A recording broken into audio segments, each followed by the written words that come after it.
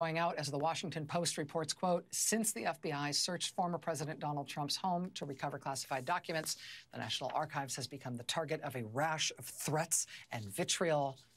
Trump's recent actions have whipped his followers into a fervor against the National Archives.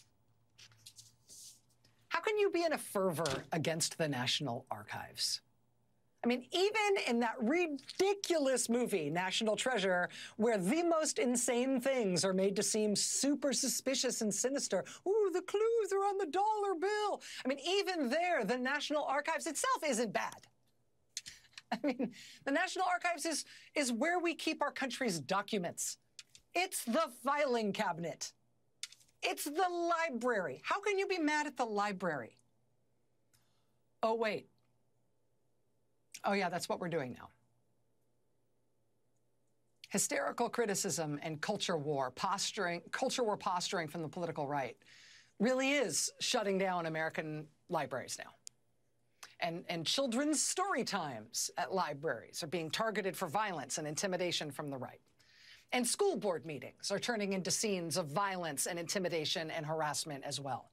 And elections workers are being threatened and attacked and doxxed and harassed. And public health officials and local public health officers and doctors and nurses and teachers. I mean, depending on whatever the hot topic of this week is on the right. Some new group of Americans working in some aspect of public service is about to start getting threatened and doxxed and harassed.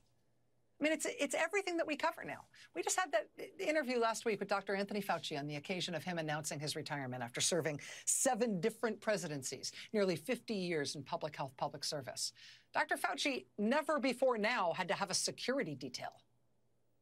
But he has to now because of all the threats to him and his family. Below a sort of national figure like that, public health officials, local city, county, state public health officials all over the country, hounded out of their jobs, threatened, harassed, causing the largest public health professional exodus in modern American history in the middle of our largest public health threat in a century. The whole elections office in one Texas county, Gillespie County, the whole office, every worker in the elections office, all resigning this month en masse because they can't handle the threats and the harassment of them for their terrible crime of working like normal public servants to administer totally normal elections. Former President Trump's social media company posting a link to the unredacted search warrant for Mar-a-Lago. Unredacted in the sense that the one that they posted didn't black out the names of the individual FBI agents who signed off on some of that documentation. After that, a Trump White House staffer posted personal identifying information for those FBI agents and their families, so Trump supporters could hound them and threaten them and intimidate them and target them.